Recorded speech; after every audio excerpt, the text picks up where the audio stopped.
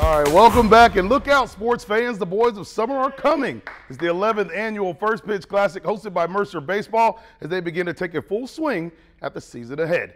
And none other than our own Frank Malloy. Old Francis was the host with the mostest for the crowd on the floor of Hawkins Arena. Braves utility player Charlie Culberson was the keynote speaker for tonight's event. Culberson is a Georgia native and was a part of the NL East division-winning Braves team last year that brought back an exciting postseason culture to Atlanta for the first time in many years. We caught up with the major leaguer before the event while he was signing autographs for fans and also taking a few pictures, and he says he's looking forward to more magic on the diamond this spring, which means good news for Braves fans.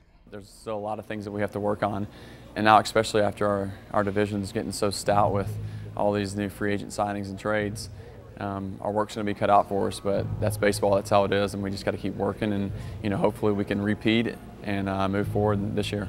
Now we have goals in mind and bigger goals. So, we kind of got it, put to us last year against the Dodgers. But I think we'll be ready this year, and I think everyone's excited.